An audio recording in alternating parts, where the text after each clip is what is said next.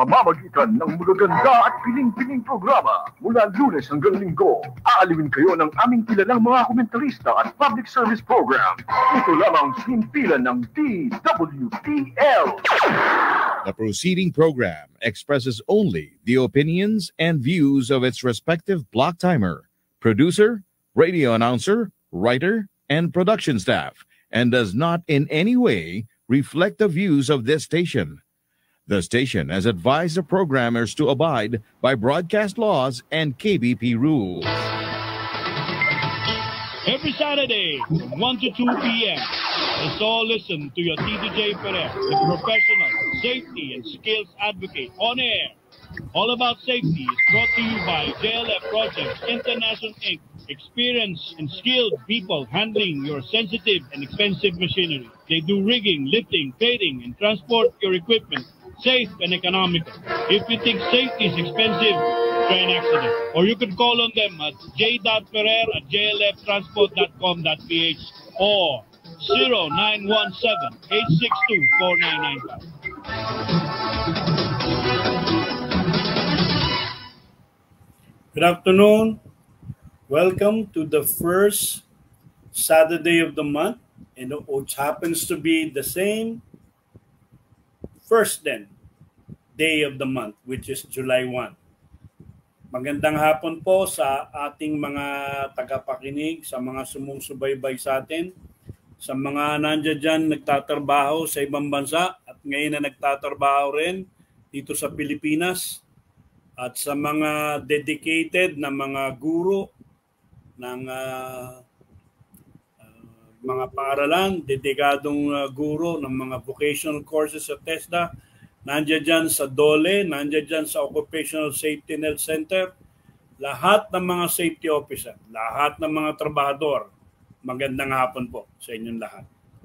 Ito po inyong si Tito J na nagsasabi sa inyong lagi na smile and be safe. Bakit ba laging smile and be safe? Kasi gusto natin kayo ay masayahan, magkaroon ng magandang buhay.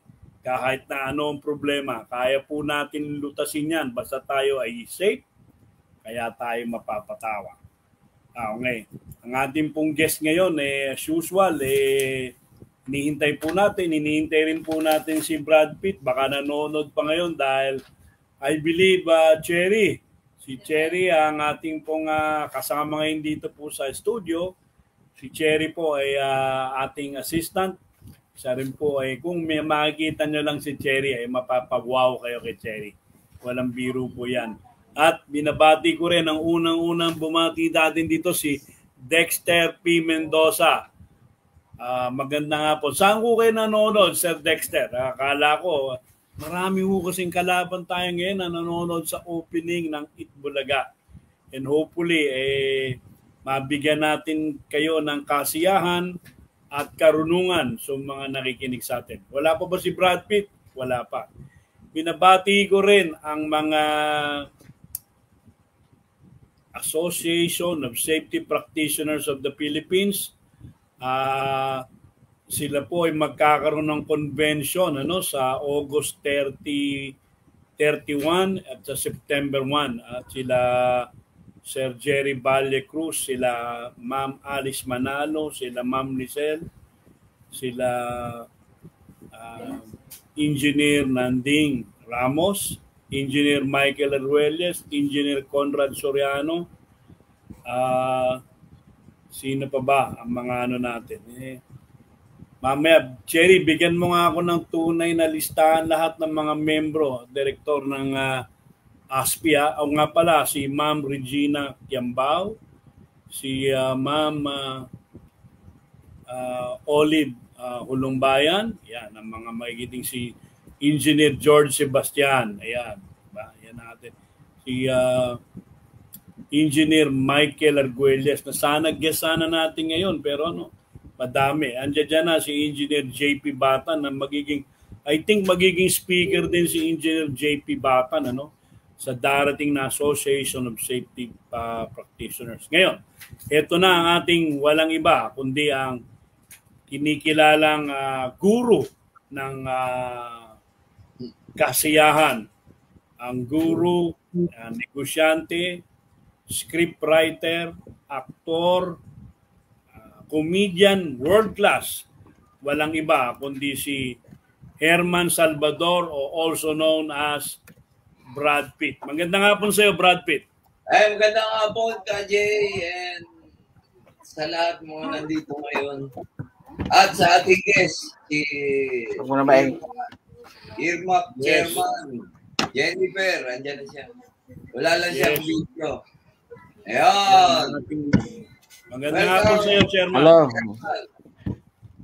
Magandang araw. Okay ba yung voice natin? Hello? Ayos, Okay yung audio. Kamusta na? Medyo, ang camera mo lang pataas. Kaya nga. Sa ilalim ang iyong kagaling nga. Medyo iangat mo ng konti para pahinga ako na level ka. Pahinga ng charger. Patungan, lagyan mo patungan. Bili kang tripod. Kami ni Brad Pitt, nakita mo, level na level. Libro Brad Pitt. Yung libro yan. Oh. Bago ko na andito din, nanonood ako ng Eat Bulaga. Hindi ba tayo maiimbitahan dyan na TBJ sa Channel 5? Hindi pa. Kaya muna sila. Ayan. Ayan na, okay na. Ang ating chairman ng IRMAP, si Engineer Jennifer Guardian, ano? Ang ating topic ngayon, Brad Pitt, huwag umasayo kasi tayo nagmamaneo. Road traffic safety, Brad Pitt. Yan. Nako. Yan ang dapat na kasi buhay ang nakataya. Umpisahan ko na uli, Engineer Jennifer o Chairman Jennifer, ano ba ang kinukonsider mo sa mga road traffic safety hazard at road network issue? Yan ang unang-una kong binatong katanungan sa'yo. At i-mute mo na rin ang sarili mo dahil nakamute ka pa, Chairman Jen. Ayan, okay na? Okay na, meron okay na. Go ahead. Meron na. Good morning. Magandang araw dyan at sa mga nakikinig ng programa nyo. Welcome ulit. Tayo uli ang magkakasama-sama. At tayo naman ay hindi nagsasawang magbigay, mag-share ng knowledge about sa safety. So yung topic natin ngayon, napaka-importante kasi itong pinag-uusapan natin, kahit bata, nagiging biktima na rin dahil sa kakulangan ng awareness, lalo na sa pagdating sa road traffic safety. So, umpisa natin.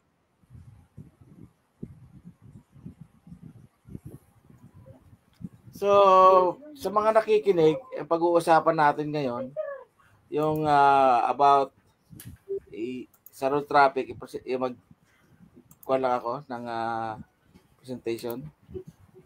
Sige, Chairman. Meron kang Meron. May video ka o may... Yes, meron. Slides. Slide? Meron. May slide ka? Sige, panoorin natin. Hindi naman, yan. Slide? Ano ba yung I-load mo, present natin Sir Jennifer yung mga slides. Alam mo, importante yung mga slide dahil yan ang nire-request ng ating mga tagapakinig. Babang inaano mo, Brad Pitt, meron ba tayong mamaya na show? Parang na gig mamaya, ang tawag nyo. May gig kami mamaya sa 19 East, diyan sa may South, sa may SLEX. 19 East, dito sa may may sukat. Oo, diyan sa may service road yan. Malapit lang ha. Oo. So, may ticket ba yan? May ticket o wala? Meron. Kaya lang sold out na Jay kasi mabigat yung line-up namin. Sino-sino ba kayo? Hindi, kami mag-host ni Jimmy Bondo. Tapos ang mga guests namin, sila Nina, si Joey G sa side A, si Tordulay, sila magagaling na musicians. So, ano to may benefit sa kaibigan ni Jimmy Bondo. Andiyan din sila, Paulo Santos. Maraming kasi to fundraising sa kaibigan na musician. So, maganda, no? Sana may mga malaki naman yung venue yun di ba? Parang yes. Hindi, pero sa ganda ng lineup, grabe, sold out ang Ayan, I think loaded na.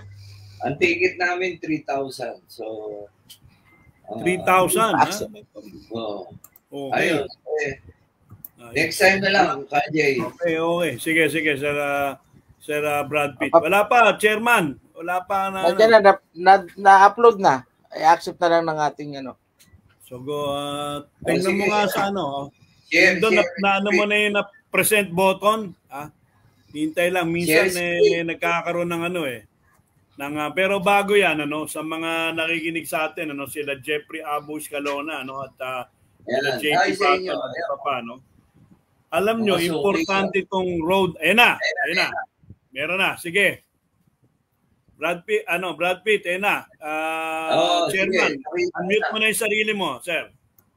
Yung pag-uusapan natin, medyo i-share lang natin dahil sa gawal sa oras, pero may kahit pa paano i-share natin yung napaka-importante dapat tandaan ng mga user, road user. So itong RTSMS is Road Traffic Safety Management System. Isa ring ISO standard, ISO 39001:2012. So mas maayos ito gamitin ng isang malaking kumpanya para ma-maintain nila yung kanilang asset. So ano ba yung dapat nating gawin, So ito yung bigyan ko lang kayo ng konting brief about road traffic safety. Road Traffic Safety Management System, ito yung nakapaloob sa isang ISO standard 39001:2012, meaning defines the requirements for the development, implementation, and certification. Meron dito certification, KJ, For the Road Traffic Safety Management System, it concerns companies, organizations that own or manage a fleet of vehicles of any category, as well as road network managers. The purpose of the system is the prevention of accident in relation to road traffic, but also the more complete control of the all companies' activities related to the road safety.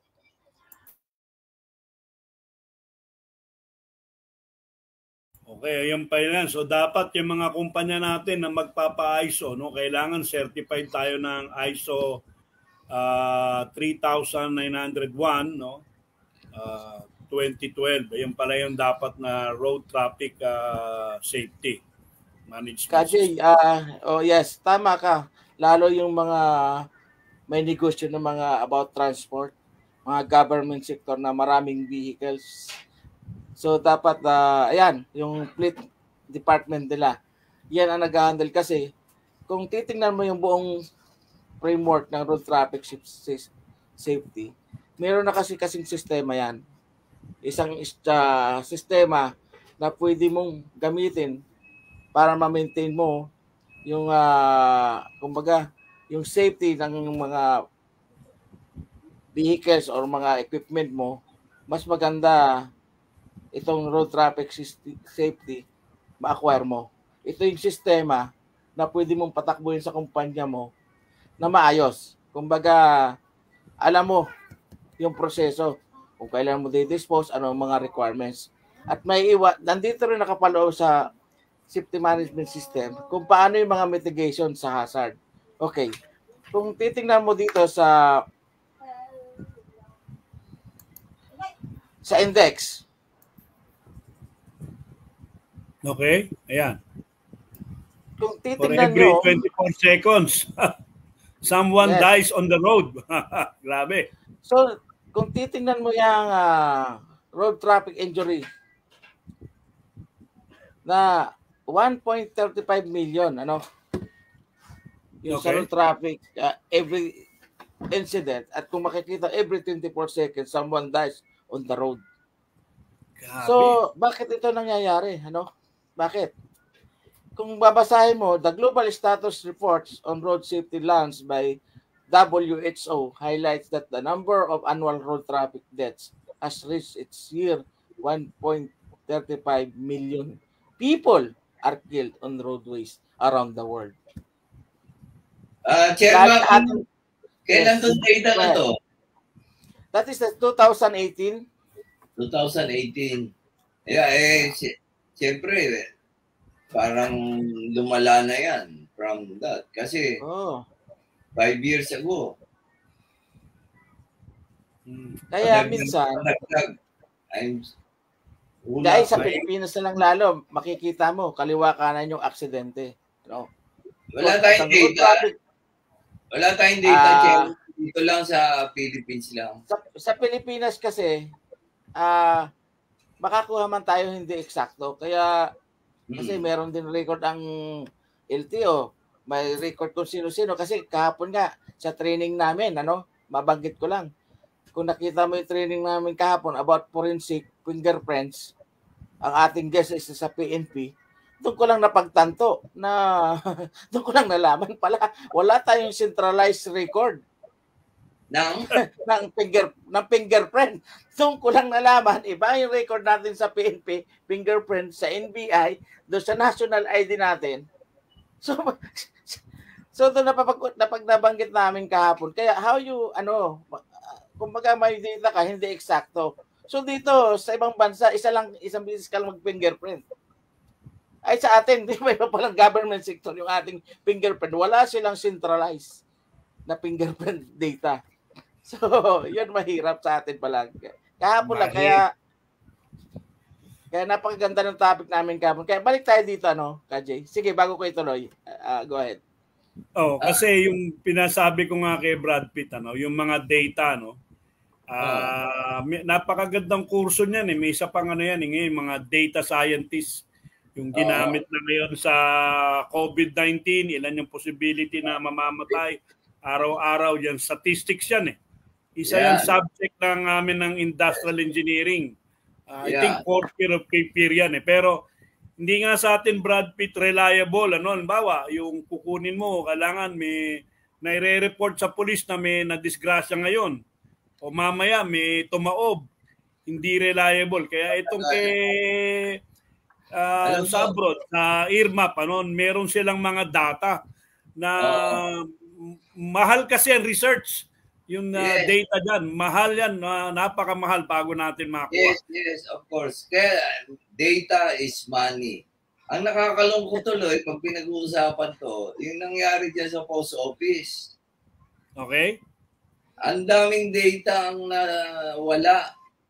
Diyan pala nakakonekta yung sa national ID natin Yung data nung national ID diyan, palagay ko sinadya yan Kasi ayaw nila talaga yung national ID na yan. Patay. Kaya nga, nakakalungkot, samantalang dito sa amin. Nandun pala yung data niyan, nandun sa post office. Grabe. Kaya nga, KJ, ch-isko, habang kaya maganda rin yung positive impact na patuloy tayo may programa ka ng ganito. Nakapagbigay tayo ng awareness, mga bagay-bagay na nangyayari. So, tulad nitong road traffic incident. Kung makikita mo, road traffic injuries are now the leading killer people sa edad na 5 taon hanggang 21 years old. Bakit? Kasi malalakas ang loob niyan. Imagine nakikita mo diyan araw-araw yung in fairness naman bigyan naman natin ng acknowledge naman natin yung MMDA kahit ilan-ilan diyan ay medyo may kamatis na bulok. Pero makita mo yung MMDA nasa gitna ng kalsada nagpapainit maulanan para lang bantayan yung kaligtasan ng vehicle. Pero yung mga driver, mga motorista, pero minsan kumbaga sila pa rin yung umaani ng batikos, hindi nila alam yung hirap para lang maiwasan yung disgrasya at mapaalahanan sila. Ito napapansin ko. Minsan naman, Hindi naman sila kailangan doon.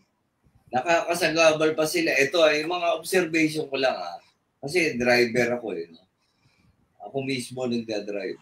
Kahit kaya kong bumayad ng 50 driver, ayoko. Hindi, wala akong pera. Ganito. Ito yung observation ko Kunyari, yung enforcer, nandun sa gitna ng kalye. Traffic Traffic. So, pag, kunyari, nag-green, ang ginagawa niya lang ganun. Ganun siya ng ganun. Abala pa siya ron kailangan ingatan mo siya. Alam naman namin ang gagawin doon kami papunta. Di, aabante kami. Kalokohan yun Comedy sa akin yun. Yung wala ka namang ginagawa doon kundi gumanon. Istorbo ka pa ron kasi iiwasan ka Tama ka, ch-isko. Tama ka dyan. Dahil isa din. May nag-iisip kung kailangan ka ba dyan o hindi. Or pasweldo ka lang na sumobra lang ng tao. Sayang Wala kang gagawin doon kundi magpaganon alam naman natin yung gagawin natin. Doon ka nakaharap. Dito ka pupunta. Diretso ka lang. Siya, delikado pa siya rin. Baka mabagga pa siya. Lalo lang gugulo. Tama ka, ch-isko. Ayusin kasi yung mga tao na yan. Di ba alat yan? Pwede kang tumayo kung saan mo gusto. Pwede nga yun, ch-isko, na walang makikitang traffic enforcer sa gitna Pero, we need some mekanismo na talagang yung marami naman magagaling sa atin. Yes. Unlike dito KJ pag nakapunta ka rito, yung mga sinasabi natin totoo nga. Wala kang makitang traffic enforcer sa gitna. Napakaway-kaway na sinasabi ni ch-isko. Wala kang makita. Siguro pag may mga aksidente, hindi makita yung civilian, police. Hindi, kasi siguro hinihintay yung crash niyan tumawid. Kaya nandun siya. Dapat may nag-iisip nung mahusay talaga. Alam mo, yung data na yan, yung mga data sinasabi niyo. Ang magaling dyan si Carlos, Dr. Carlos, Clarita Carlos. Ayan, yung mga taga-UP na, yung mga, pag inano mo yung mga data gathering, marami silang studies dyan sa traffic. Bibigay nila sa, kunyari, commission sila na to do yung ganito, sa MMDA traffic sa buong Metro Manila. Pero mo po, pondohan sila, magre-research sila, tapos ito mga data na bibigay nila. Tapos, magpapalit na naman ng leader.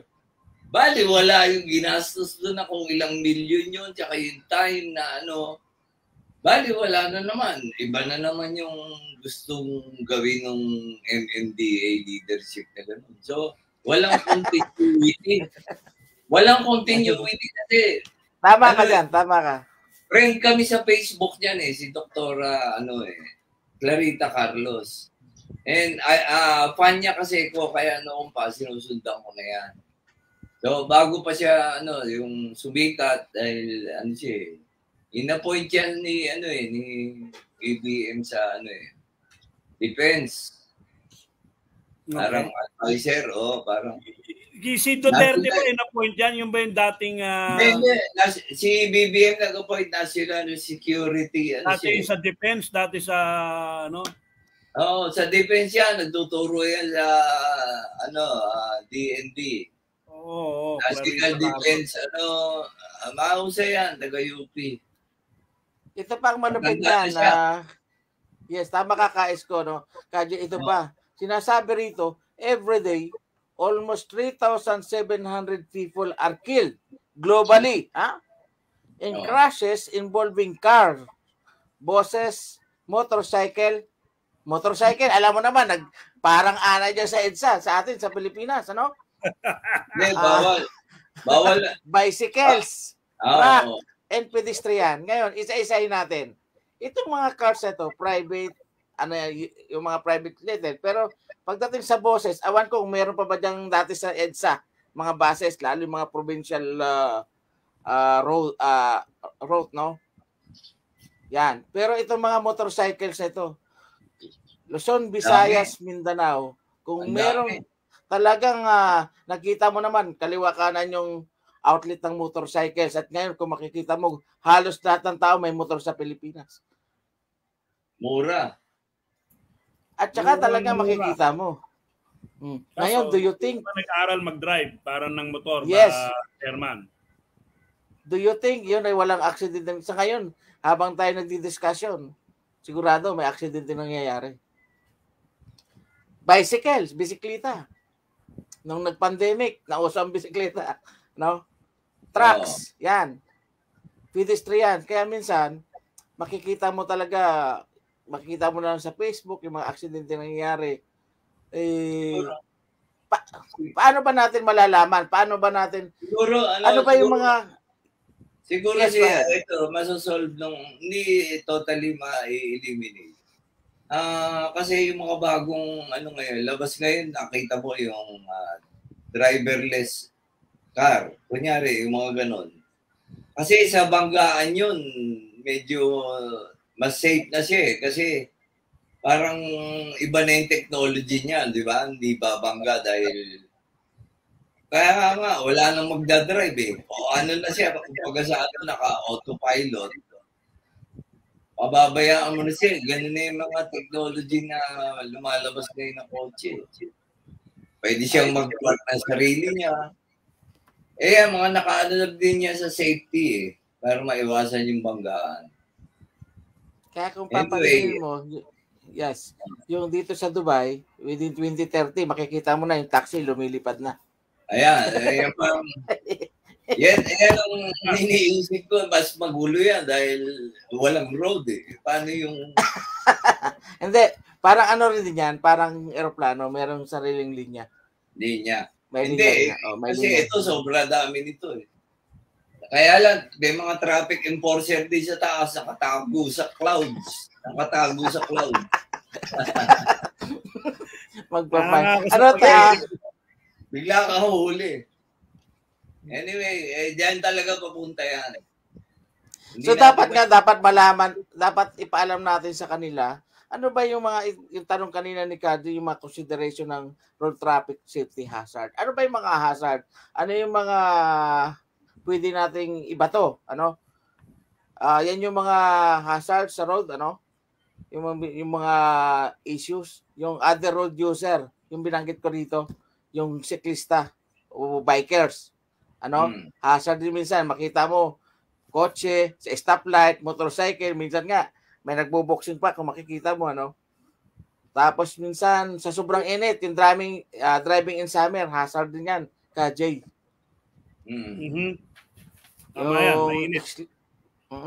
Yung uneven load, yung pag nagkarga yung mga truck na dumadaan sa highway, tapos yung kanilang mga loading, hindi man lang maayos. Posibilidad din yun. Create an accident. Load imbalance. Yan. Diyan naman, bagyo.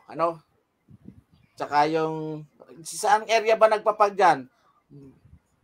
Driving impag sa Baguio. Tagaytay. Yan. Hazard din yan. Minsan, masyado kang mabilis, tapos wala palang ilaw yung nasa harapan mo, zero visibility na or ilang metro, minsan di rin natin nakikita gano'n. Yung driving in the rain, minsan malakas ang ulan sa Pilipinas, talaga may bagyo na, maulan na, mabilis pa rin magpatakbo. Isa din yung hazard. Basa ang kalsada, madulas. So, makikita mo yung mga aksidente pag maulan, marami. Kasi hindi nakakagat yung preno. Minsan, yung breakdown ng vehicles, nakikita nyo yung mga biglang tumitirek sa kalsada. Bigla, hazard din yun. Possible din yun na minsan, hindi na itatabi, hindi na maitabi, lalo pa nag-iisa ka mag-drive. Kaya hindi talaga advisable na mag-isa ka mag-drive. Biyahe. Okay. Dapat may kasama ka parati.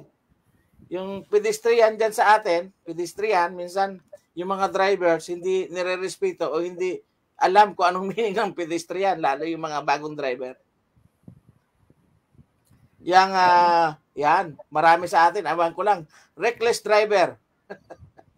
Yan, ako. Ito maganda Reckless si JJ. Si JJ from UAE, oh. Meron nga driverless taxi. O yan, sa UAE, driverless taxi. Yan. Alam yan, ng mga taga Dubai. Walang na yata dito eh. Walang driver. Oh. Driving in night, minsan pag nagbiyahe ka ng malayo, yung ilaw ng sasakyan mo malabo. Hindi mo makita yung isa din yan. Sobrang linaw. Nakakasilaw. Itong malupit ka isko. Siguro awan ko lang. Ako rin ginagawa ko nito minsan eh. Using mobile phone while driving. Wow. Hazard din. Kaya iwasan din natin. Yan. Talagang halos lahat violator. Pero what is isa rin yung hazard. Kukos din niya na accident. Nakaka-distract, nadi-distract ka kasi. Oo, tapos minsan, ibang focus mo eh. Oo. Lalo pag may emergency. Ang mas maganda niyan, tumabi ka na lang. Pwede naman tumabi. Tabi, tawa ko talagang importante. Kumusta dyan yung kasi noon, yung mga kwento, yung mga mayayamang ang bibilis mag-drive. Yung mga mayayamang Arabo, mabibilis mag-drive. Kahit kasalanan nila, kulong ka. Maganda na yung question mo, maganda. Alam mo ngayon, may bagong in-update nila. Kagandahan dito, maya-maya, ina-update nila yung kanilang dapat sistema. Mag-a-adjust ka doon sa ngayon, pag ikaw pabagal-bagal magmaneho without the limit at mababa ka doon sa limit, fine ka. Ay. Kaya, pag pabagal-bagal ka sa magmaneho dito sa base doon sa linyang ginagamit mo. May lane, no? May lane. Fine ka rin. Pag overspeed ka, ang overspeeding fine mo, depende. Kung ilan yung na-overspeed mo, lalabas. Hindi ka na, hindi ka na makipagtalo. Paano? Darating na lang sa mobile phone mo, ito na yung fine mo. Camera, overspeeding. Ay dyan sa atin, makikipagtalo. Nakita mo yung yung sa Cavite na binarel? Hinuli ng reinforcement. Hinuli ng reinforcer. Ngayon, siguro, kukuyoge siguro, anong sistema, kung makikita mo sa video, talagang may barel, kinuha doon sa kasama, pinutok doon sa enforcer. Lastly lang yun, last month yata, kung napanood niyo yun, sa bandang Cavite. Makikipagtalo ka, yun, no? Isa din yun, dapat maiwasan, dapat camera talaga dyan sa Central Island. So, nakamonitor na lang yan by control room. Unlike dito, makikita mo yung camera, nasa gitna ng kalsada, nakapix doon. At iba pa yung camera sa walang seatbelt, ha? Ka-isko, iba pa yung camera pag nag-mobile ka. Talagang kitang-kita ka doon. So, talagang inayos nila yung sistema. Sana hindi ka pwedeng maglagay. Walang pakiusap, walang ron. Wala lahat. Kaya sa atin, pag pumunta ka sa ibang bayan, ibang rules. Pag tumawid ka ng probinsya, ibang rules. Ngayon, kaya dumami yung mga advocates. Makikita mo na lang, reklamo na doon sa congressman natin, kay Busita, sa road traffic. Maraming nagko-complain doon. Kasi nga, wala tayong magandang sistema pagdating sa ganito. Kanya-kanya, at kung sinong umupo, bago na naman, pero sa next na naman, after a year, meron na naman upo. Wala talaga tayong maayos, wala tayong mabubuong magandang sistema. May sistema man, babaguhin, i-rectify. Yes, rectification is good, pero dapat yung maganda namang resulta. Hanggang ngayon, tingnan mo naman sa sistema sa atin. Isa pa, ito yung road workers. Nakita mo paggabi, pag nagbiyahe ka ng probinsya, nakita mo yung ginagawang kalsada, lalo 2 lane lang, baliktaran. Minsan hihinto ka muna kasi may ginagawa. Minsan yung nagta-traffic to, naka-flashlight lang, di ba? Minsan, i-stop ka, didiretso ka. Ay, paano kung tulog minsan? Ako, naranasan ko yun minsan eh. Biyaheng Bicol ba nung time na yung mga nagpa-flashlight sa kalsada, lalo yung ginagawa.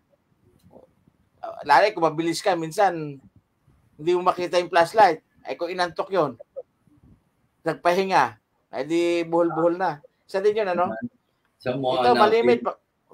Yung mga, ano yan eh, may mga nakasarang kalye, no? Siya yung nag-beep sa inyo sa'yo kung pwede ka nang dumaan. Yung naka-flashlight na yun. Yeah. Sa mga bandang probinsya, medyo, lalo yung mga road widening, o ano, masyadong, dito rin sa metro, ganyan. Ganun din. Yung fire due excessive temperature, overheat, sasakyan minsan sumasabog sa gitna ng kalsada. O nasusunog, makina sa lumahan. Doon sa yung mga ganyan ginagawa kalsada, hindi rin coordinated. Minsan, hukayin ng globe. Ayusin. Susunod, hukayin naman ng nawasa. Hukayin naman kung ano. Hindi rin coordinated. Ang gagawa lang, huhukayin na naman. Ito naman, ibang kumpanya naman huhukay. So, traffic na naman yun. And lahat mainit ang ulo pagka ganyan. Konting konting magkasagian lang, barilan. Sa init ang ulo. Nakita mo yung nakita mo KJ, ch-isko rin yung dyan din banda yatang hindi ko lang matandaan. May nahulog na sasakyan doon sa tulay na ginagawa dahil walang warning device yata. Si Bandol yan. Dito sa Katipunan Extension. Tapos maya may nahulog uli.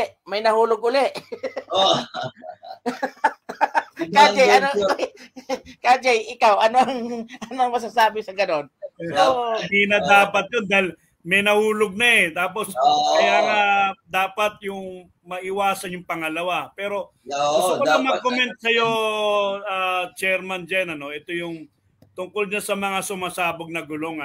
Kasi ako, may mga truck ako, may gamit ako. Napansin ko sa mga driver ko, pagka merong load sila dun sa truck, gusto nila matigas yung gulong nila. Sabi ko, bakit kailangan matigas? Kailangan nga may play eh. Pag wala kang load, dapat, ayan lang, dito yung kamay ko, diretso ka. Pag may load ka na, mababa. Pag na-release na yung load mo, angat. Ayaw nila yung gusto nila yung matigas na matigas, kaya sumasabog. Kadalasan, kaya dapat siguro magkaroon ka, Sir Jennifer, ng seminar dyan, yung mga manufacturer ng gulong. Dahil ayaw nila yung may play eh. Mali yung paniniwala nila na pag mabigat ka, kailangan matigas yung gulong mo. Siguro, KJ, siguro KJ may computation yan. Kung ano dapat yung mo doon sa weight ng dala-dala niya. Siguro perang dapat scientifically. Hindi, ganito Brad Pitt eh. Kung ano man ang rated ng gulong mo, bawa rated yung PSI, di ba? Na yun ang hangin eh, PSI, no? Kung 40 yon, nakalagay doon 40, nagkarga ka, no? Bumaba yon, huwag ka magdagdag ng hangin.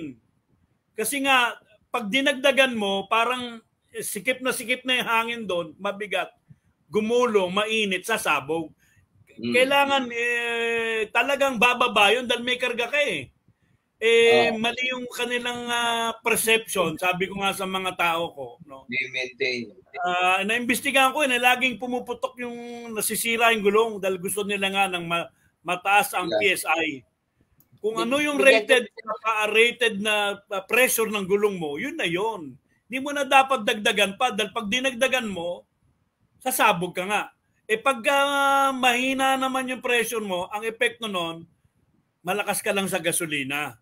Pero hindi ka sasabog. Mapaplat ka dahil kung sisingaw hindi ka sasabog pagka mabigat ang gulong mo. Yan ang sa isa pang consideration yan, yung quality ng gulong mo mismo. Kasi may mga gulong na mura, mas delikado yun. Correct ka rin. Meron din. Sa gulong. maganda itong binigay sa atin ni Jennifer ngayon ni Chairman Jennifer kasi yung quality ng gulong tsaka yung mga gulong may date of manufacture yan. Pagka luma na yung binigay sa'yo, disgrasya rin yan. Alam mo ba, Brad Pitt, may mga sumasabog na gulong na hindi tumatakbo. Bawa, may isang doktor dentista siya. Alam mo naman ng expedition, mahalakas sa gas, no? Hindi ginagamit. Taon na, hindi ginagamit. 5 taon, hindi ginagamit. Biglang sumabog yung gulong Bawal pala yan na hindi mo ginagamit din yung sasakyan. Kailangan mong gamitin dahil pag nando doon, stationary lang, may nagkakaroon ng reaction yun. At hindi, para bang yung sapatos nating goma, pag hindi mo rin ginamit, matatanggal sa pagkaano niya, yung banding niya. Subukan mo, bumili ka ng rubber shoes. Huwag mong gamitin ng 3 taon, 4 na taon, tignan mo. Gihiwalay na yung sapatos doon sa swelas. Ayoko nga. Ba't ko gagawin? KJ, tama-tama yung binanggit mo. Tama-tama yung binanggit mo, no? Yung problema sa gulong, problema sa vehicles. Kaya nga, itong road traffic safety management system, ISO 39001, 2000. Magandang i-implementa sa isang... Kaya mo implement to. I will help you, KJ, sa company. Why? Ganito yan. Diyan sa binabanggit mo, sa problema sa gulong, o diyan sa mga drivers. Una-una, yung binanggit ni ch-isko sa manufacturer, yes, dapat marunong mag-understand ang driver sa gulong.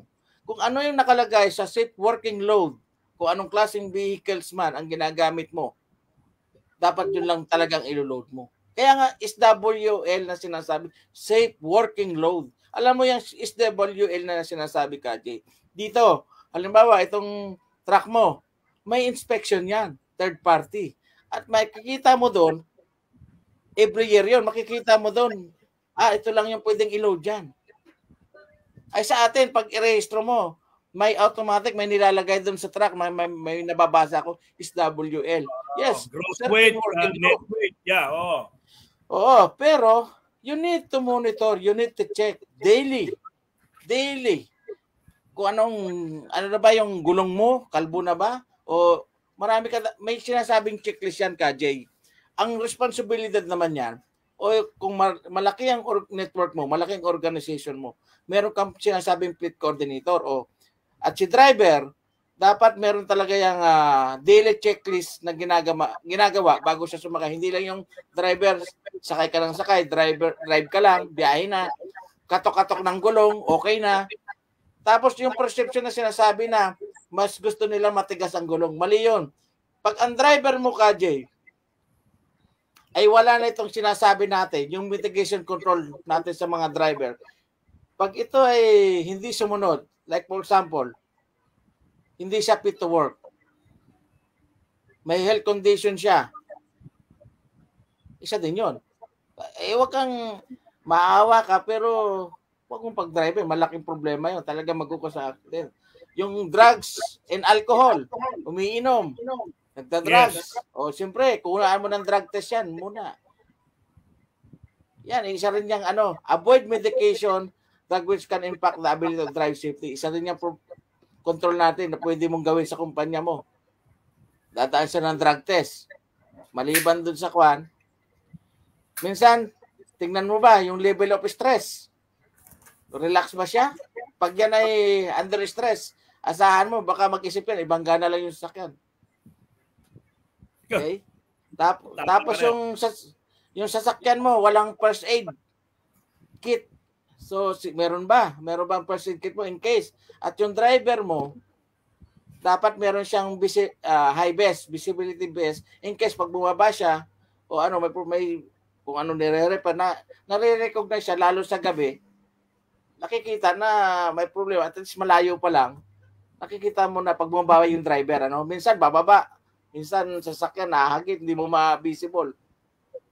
Yung, lalo pag sa gabi, na stuck yung sasakyan mo sa mga driver? Yung nung araw may EWD, hindi ka makakapag-rehistro pag wala nun . Oo. At saka dapat meron niyang Yung triangle na gano'n, na EWD. Early warning device. Yeah, importante yun tinanggal nila. So pag may na-disgrasya ka, di ba, lalagay mo yun doon sa likod ng kotse mo o doon sa harap. Dati, yung requirement yun Hindi ka makapag-registro pag wala nun Yeah. Ewan ko. Ito pa, pwede mo, yes. Ito pa, Kajay, pwede mong gawin isa pang control. Yung drivers, dapat, minsan, pag magbiyahe na ngayon, bumalik, patulugin mo. Minsan yung iba, nagtataka ka, katagaling lang ng malayong biyahe na naman. Alam mo na, ang kailangan nilang gamitin doon naman. At minsan, ito pa, Kajay, yung minsan. Siyasyabu yun. Yun ang isang mga dahilan. Minsan, kumukota. Wag natin persando yung driver. Tapos yung mga accident, minsan hindi nagtatago. Yung ibang driver, tinatakbuhan. Ang rason, kukuyugin. Huwag mong tatakbuhan. Hindi nire-report sa kumpanya, malaman mo na lang. May report ka lang matatanggap. Minsan may mga owner sa company, yung sasakyan mo nakadisgrasya, wala ng driver. Kaya importante yung screening mo sa drivers. Yun, isang mga control para maiwasan yung mga problema sa driver. At yung sa Amerika, lalaki ng sweldo niyan.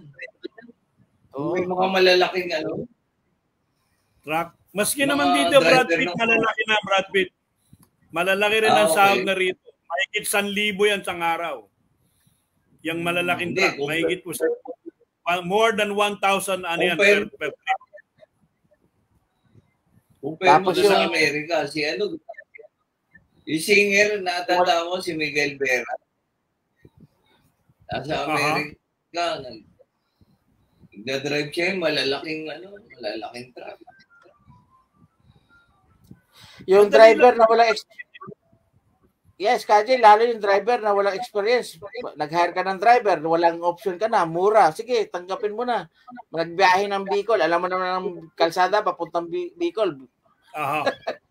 hindi kabisado. Yun, ang paliguli kong ganon, yung may tinatawag nilang bitukang manok. Winding road. Yan, dapat yung driver mo, familiar talaga sa road. At least, hindi ka nakakabahan. Minsan, yung pagpapahinga sa gasoline station, isa din yun na magandang practice na pag inaantok talaga at safe doon sa gasoline yon. Pwede rin yung advice na doon magpahinga. Kaso, papaalisin ng security guard ng gasolinahan yun. Ginawa na ng driver ko yun ganun ba? Yun ang mali din sa atin. Minsan kasi, yun ang safe place na yun. At ikaw naman as a road user at may sasakyan ka, yun nga lang, kompetensya sa gasoline station. Shell ka, o ano ka ba? Ganitong kwan ka ba? Ano bang ginagamit mo? Saan ka ba nagkakarga? Isa din yun. So, maraming pwedeng gawin sa control measure para maiwasan yung mga discretion na yan, lalo nga, sabi ko sa inyo, yung sasakyan na mahilig mag-impact sa likod, kung ano-ano, yung mga bagay-bagay dyan na hindi binababa, nakalagay lang doon sa sasakyan mo, minsan nakakapagpabigat yan, isa rin yun ang cost ng mga, yung konsumo sa gasolina, di ba? Yung mga, let's say, may nasa compartment kang mga dagdag na gulong, maraming gano'n, hindi nga binababa, hindi naman unwanted cargo ang tawag namin, di ba? Yes. Hindi na binababa. So, nakaka-add talaga yun dahil lumalakas ka rin sa gasolina dahil mabigat ka Di kailangan mo ng more power dahil mabigat ka So, dapat ibinababa yun. Salamat, Chairman. At siya pa rin, ito, mahilig tayo, malapit lang, hindi natin isi-secure yung ating load.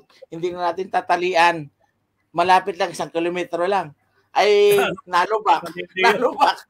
Nahulog, mabigat. May kasunod ka ng sasakyan. Mga posibleng gano'n, mga driver, yung mentalidad na gano'n. Merong very famous na aksidente dyan sa may papuntang airport. Merong trailer, yung container. yung container may twist lock yun eh.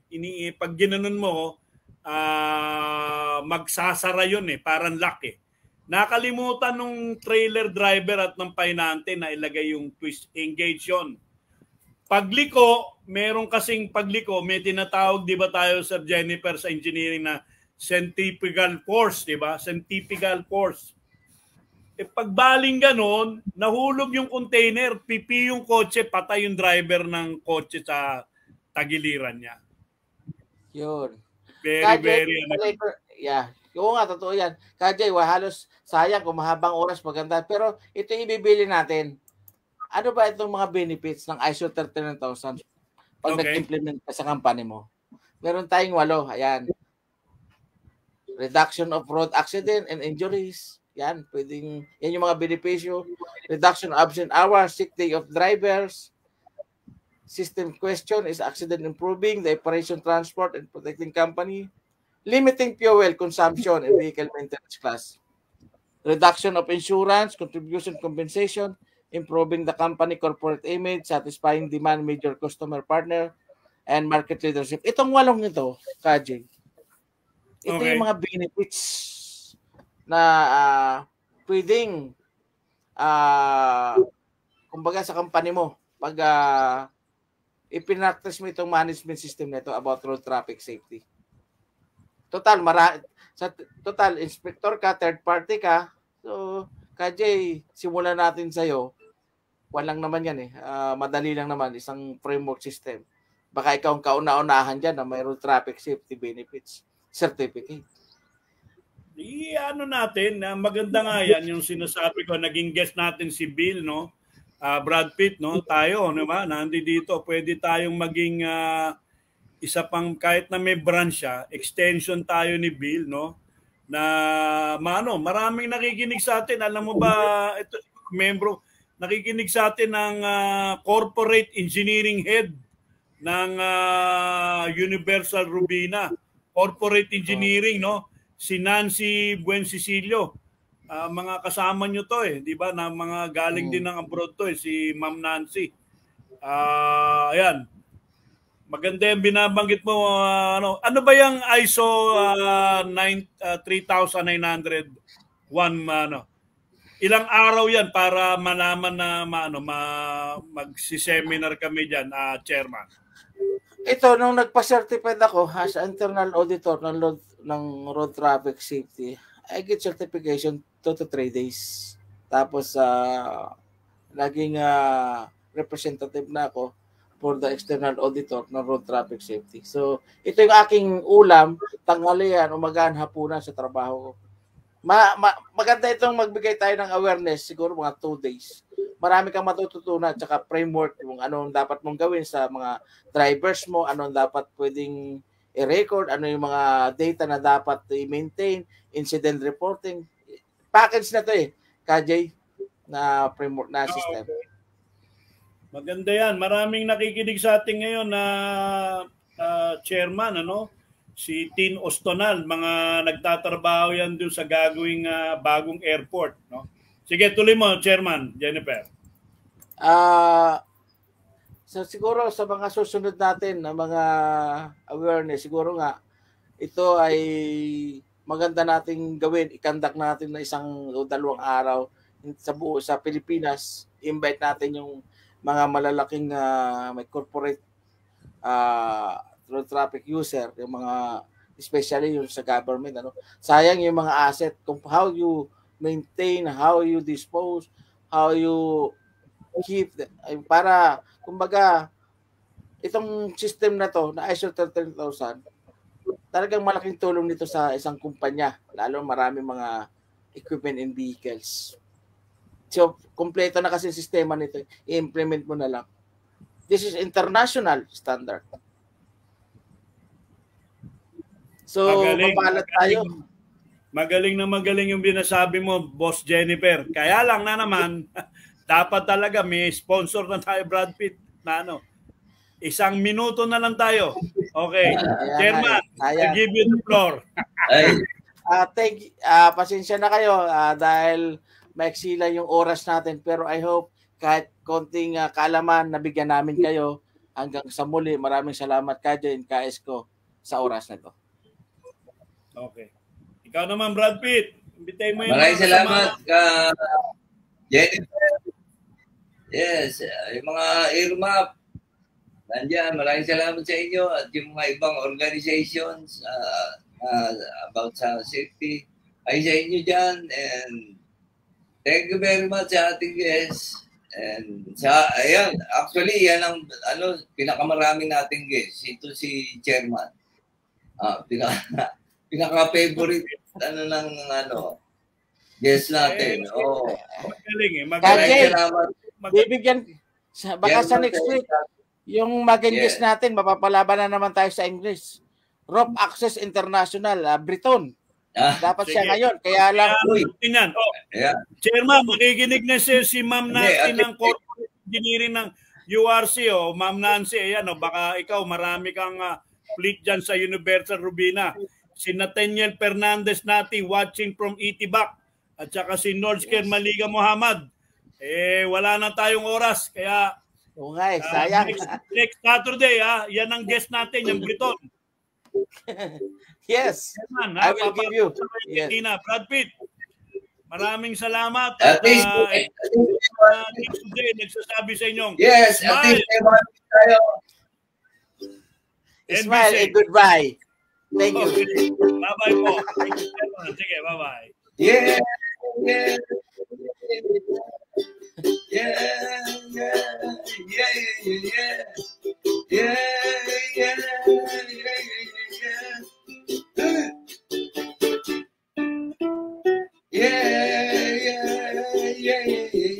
Aywa.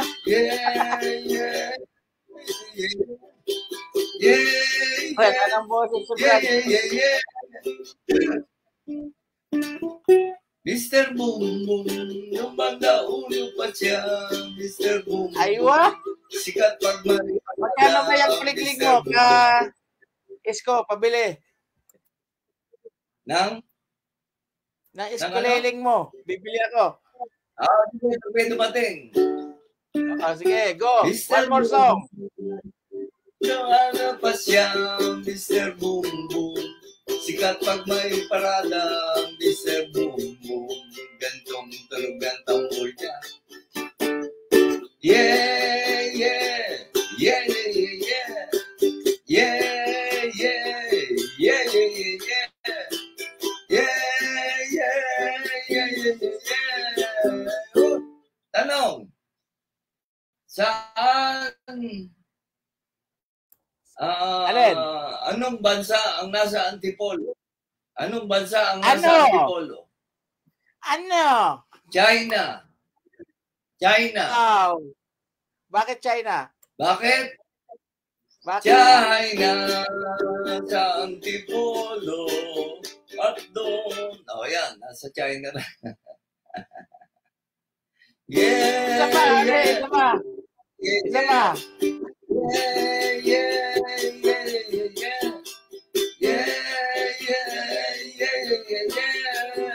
Ano ang paboritong gulay ng mga agent? Ano yon? Ano ang mga paboritong gulay nila? UFO. Tupo? Bakit? Bakit? UFO. UFO. UFO. Yeah, yeah, yeah,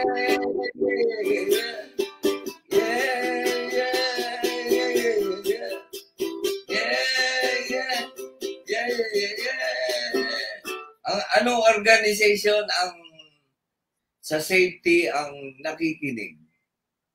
Ano yun? Sino? Sino sila? Earmap. Kasi may ear sila eh. May ear. Para makinig. Yeah.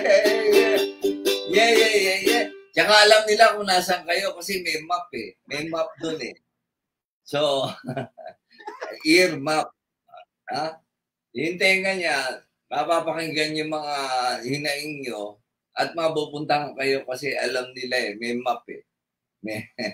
Yeah.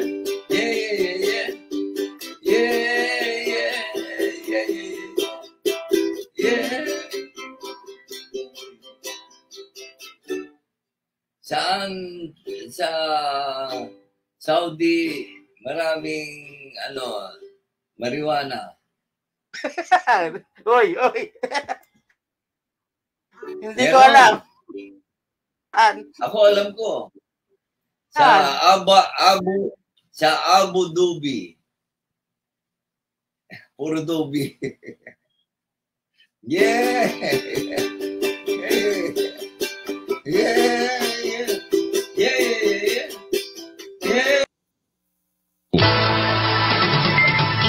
Every Saturday from 1 to 2 p.m. Let's all listen to your TDJ Perez, the professional safety and skills advocate on air.